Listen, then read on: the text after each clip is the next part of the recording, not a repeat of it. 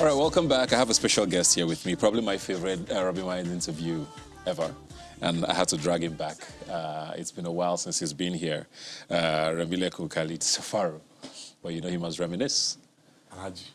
How you doing? Alaji. You have to add Alaji to that. Alaji, not vex. Well, I'm very sorry. It's not easy. You have ended it. Yes, I've ended it. How's it been, man? It's been a while. You haven't been back here in a minute. Yes, I haven't. And we haven't even seen you anywhere in a while. Thank God for King of Boys. Yeah. At least we know you are around. Yeah. But generally, you've been very low-key. What's going on? I just, that's how I've been. Sometimes I just want to lay back. I want to sit down, just listen to other people, see what other people are doing. And I'm not just in the mood to create. And, I want to try other things out. Say 2021, I ventured into my sports business full-time. No. I started my sports agency, started a football show on radio. And then, of course, King of Boys too as well. So I like to, time myself. Sometimes I chill out. Then also my kid started secondary school, which was, I had to do school runs for the first time in 11 years. I didn't know what that was like until, so that's why I knew that my wife, they try, So, so yeah. Your whole child in secondary school? Yeah, my first kid in secondary school. Oh, wow. I did try small. You do well. You do well. So, yeah, so I just took, basically just took the year off and like... So your plate has been very full? Very. I always thought do you like interviews? No, I don't like Yeah, because I always felt like you were media sort of... that's the impression I have. I don't like interviews generally, but if I have stuff to say, or if I just think, oh, maybe it's been a while, let me just say something, or I like this platform, I'd like to be there. But say every time you put on the TV, you see me there, I just tell them, go on Instagram, or we will email you when we have information. We don't have anything to say now, so I'm not really... I don't like to be misinterpreted, and that's what goes around these days. Once you say something, they pick that up, and so I just prefer to, just be on my own. And when I have stuff to say, I'll come out and say it. Let's talk King of Boys, man, because I don't know if I've talked to you since the whole sort of phenomenon happened. And we've heard too many stories about how you didn't want to do it for a long time. Take us through that journey, and especially the sequel, where you died. We thought. Yeah. Did you think you were coming back? Well, when... What are you contractually allowed to say? When I saw... I think I'm allowed to talk about it now. When I saw the script at first, and of course I didn't want to do it. I think everybody knows that I've said that many times. I didn't want to do it. I wasn't sure I could pull it off. Yes, I wasn't sure, and I told Kemi, I said, I don't think I can do this. First day on set, I said, look, I'm going to refund. I can't do this. It was actually my birthday, It was actually my birthday, 2018, and I saw Anshola performing. I'm like, yo, babes, come. I can't do this thing. I'll send you your money tomorrow. Bado they're waiting for me at a club already. It's my birthday. They're waiting for me there. People are waiting for me. They want to drink. Let me go and drink. I'll refund you in the morning. And she was like, no, you can't do this. You can't do this. And shout out to her. Shout out to Kemi. She's a go-getter. I think now I understand that she knew what she wanted, and she went for it. So when there was like, the character would die, I'm like, okay, I don't care. It's not like I'm going to do this again anymore. And I didn't even know it was going to be that successful anyway. I was just like, whatever. Die. Okay, shoot me. Yeah, quiet, shoot me. Then even the last scene, it was terrible. That part where I got shot and all that, I was exhausted. I hadn't slept in like 2 days. Then I think I was about to pass out. And Remy, that's Kemi's younger brother, was like, we have to do 2 more scenes. I'm like, no, I'm done. I'm going home now. So, I got in the car and Remy walked and I was like, bro, please, bro, you've done this already. Let's get this done. I'm like, okay, I have 15 minutes. Let's just do this. And, when the whole thing came out, I didn't even go for the premiere. I know. I wasn't sure. I didn't go for it. I was just at home. Kemi sent me passes, sent me everything. I was just at home. I was just like, when you do your premiere, finish. Because I wasn't sure. I was just in my house. I was watching football, actually. I realized, man, you can't lose that day. I was watching Man you lost that day. So I was just like, I don't know, man, this movie thing. So then my wife and my sister and my nieces, went to the cinema. My wife came back. I was like, yo, fam, people were clapping when you got to your scene. I'm like, oh, really? Should I go and put that on my Instagram bio now? What's going on? She was like, yeah, people really liked you. Then Kemi was like, you see, I told you, people really like you. I'm like, hey. So I can actually act. She's like, you did well. So I'm like, okay, I'll do a few promo cinema rounds for you just to support and all that. So, yeah, and of course, one thing it did was, it opened, I think musicians, we tend to be a bit, I don't know if this is the right word, a bit ignorant. Like, we live in our own bubble. Yep. You understand? And you don't want to admit that there's another demographic out there who don't even care about music. So King of Boys opened my eyes to that there are a lot of people who actually do not care about your music. They just like you for, you know, and I started discovering some actors I didn't even know. 5 million followers on Instagram. Like, I just started this person last month. I mean, who's this guy? You know what I mean? I'm like, who's this guy? There's a whole other world Yeah, out like, there, how do you know this amount of followers? I don't know him, I don't know her. So, you know, so there's another world out there that, you know, that exists beyond our world. And, of course, I feel privileged to, you know, to be able to teleport between those. Between both. And now there's football as the third. So I'm trying to do the 3 most popular things in the world. Only music, movie, only me. Are you happy with the sequel? Yes. That was stressful. Yeah. It was very stressful. There was a bit of while with me and Kemi on that as well. Like, there was a point I said I'm not doing anymore. Like, because he was doing NSARS, he was doing the protest. We got caught up on set, and I mean, it was a very emotional period. I remember Inse and Auntie Shola, I think the second day when Lekki won. So, and that was when they were vandalizing the entire place and they were scared. You know, people were like, lock the gates, lock the gates. I'm like, because you know. So I remember I would go in the morning and Shola would be crying, like, oh my God, I need to leave this country and go to my kids. My kids told me not to come. I'm like, Auntie, don't worry. You know, then I'll get her food, sit down in her room, stay 4 or 5 hours with her. Then I'll have to go to Inse's room as well. I'll go and talk to her, not to be worried, you know, everything will be fine. So I was like the only man amongst them. So I'll go to Anshola, I'll go to Inse, I'll console her, I'll tell her, don't worry, nothing's going to happen, nobody's going to come here, because there was a lot of burglary going on at that point in time. So, but of course, I was there with my boys, and I'm like, nothing's going to happen here. Even if they come, I was like, I tell them, leave here right now. You know, so yeah, it was emotional for me as well, because, you know, I'm the man of the house in my house. I've got 3 girls and my wife, and, you know, the house helps. So they were at home alone, and I was, you know, on the island, so I was a bit worried, you know, with video call all the time. Are you okay? I heard this is happening. Please lock the gates, lock the doors, you know. And yeah, so, and we had to shoot all through that. Kemi was ill as well. She was just recuperating, and it was a bit emotional for everybody. It was a bit, so I mean, there was tension here and there, you know. Sometimes I just say, I'm on, man, I'm done. Yeah. Just leave me. I'm not doing this, and, you know. Yeah, but it came out. Yeah. I think it came out fine. Yeah, it did. So you're going to do another one now? Because you are now, I don't know, I mean, there can't be a spoiler at this point. I know you are going to be the 3rd. Ebuka. You are using style to siphon info from me. You are using tactical maneuver. I've been asking Kemi does not want to tell you. Hey.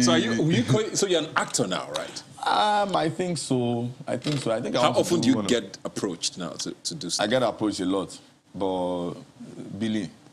You did give them? Billing's Way Road. The man Billy gone. You know, considering where I'm coming from, you know musicians, our mouth is here already. So once you give them Bill, our mouth don't reach here. So by the time you just come, they're like, how much is the movie budget? I'm like, oh well, I don't know what's about, you know. So yeah, but beyond fees and all that, you know, sometimes I tend to look at the script. If it's something I want to do, something I don't want to do. I've done. I think I did one, apart from KOB, that'll be out this year. Oh, nice. You know, that one centered around my person, my name, and all that. So I was like, I like the script. It's kind of tailored, you know, around me, and and I did that. So billing, you know, so that billing is important. My man. You have a child in secondary school now. I've got 3, bro. And I have to. I still have to get my gangster on, you know what I mean? Exactly. So, you know. Well done, man. Looking forward to the new one you mentioned, and of course, congrats on King of Boys and everything. Thank you. But you mentioned football a lot now. What's happening there? Football. Well, huge football fan. We support the same football club. Yes, we've been heartbroken for over.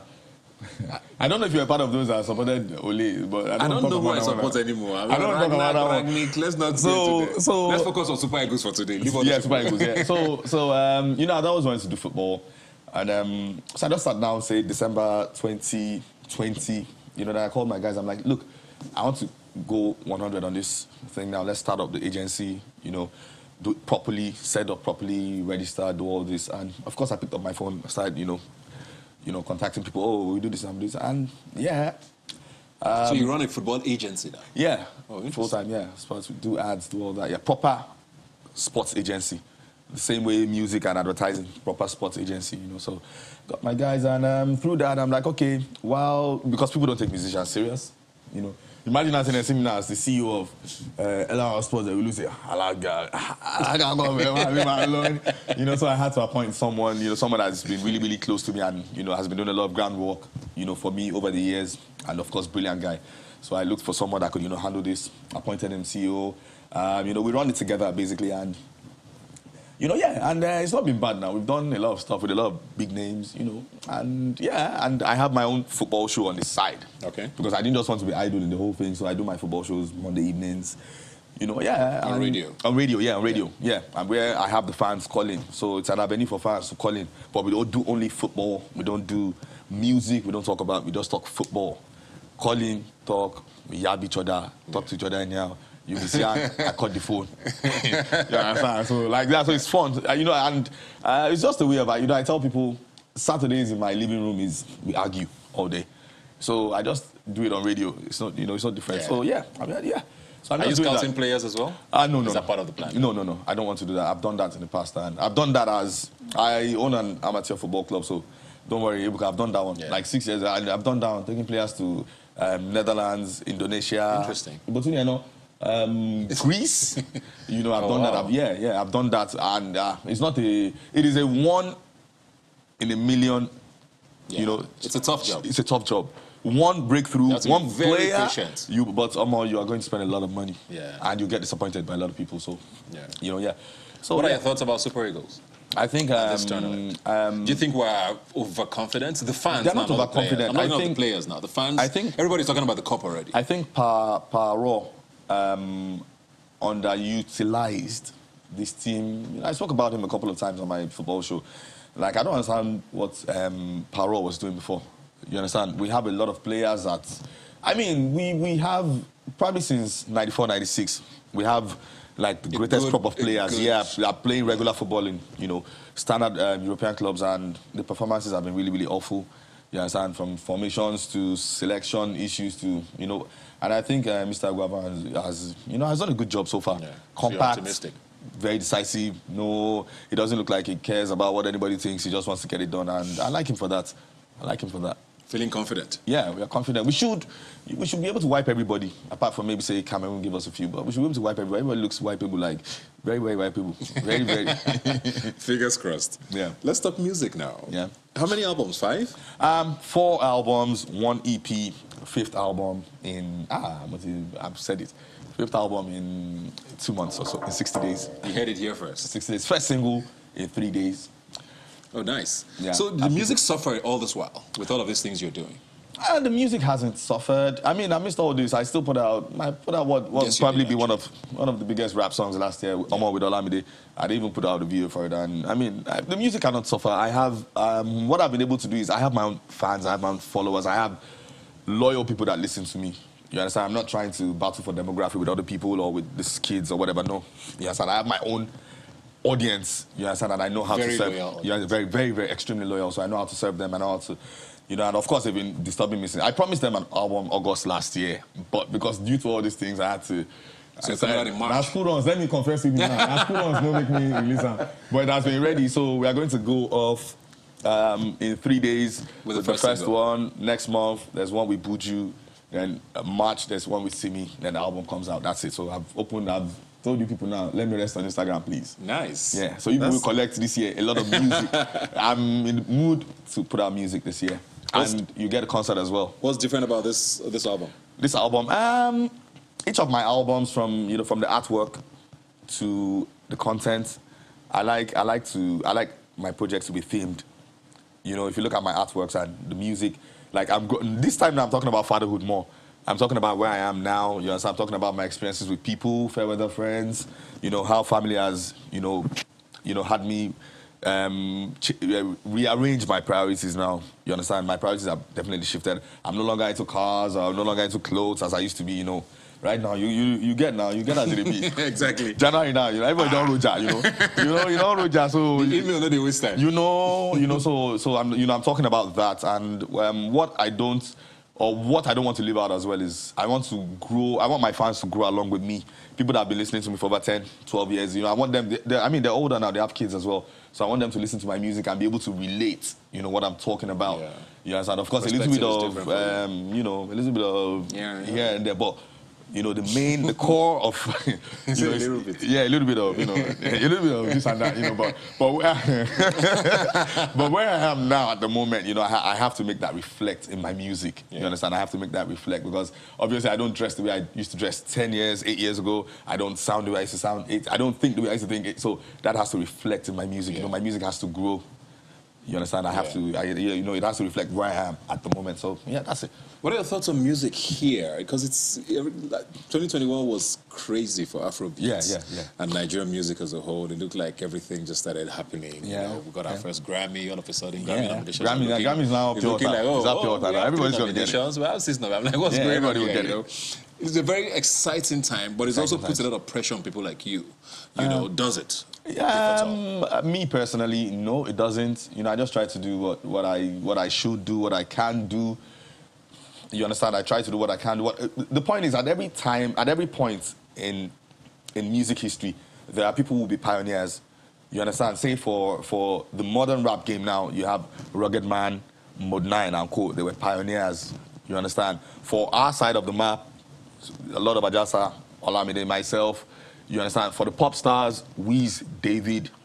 You understand? For the new school kids, you'd have, say, CK. So there's, there are pioneers in every, you understand, every genre. You understand? So, I can't be under pressure. I'm just going to do what I have to do and hope for the best, of course. But you want to up your game as well.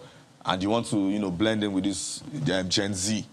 Now, Gen Z get the game now. Completely. Because they own the internet, so you can't fight them. They own the internet. You understand? You can't fight with Gen. They own the internet. You know what I'm saying? They own the internet. So on all fronts. You understand? That their game. You understand? So of course you want to align with them. You want to introduce or reintroduce yourself to that demography as well. But while not leaving your core demography behind. So it's just at the end of the day, this is just a bit of balance here and there. Like I mentioned about doing movies.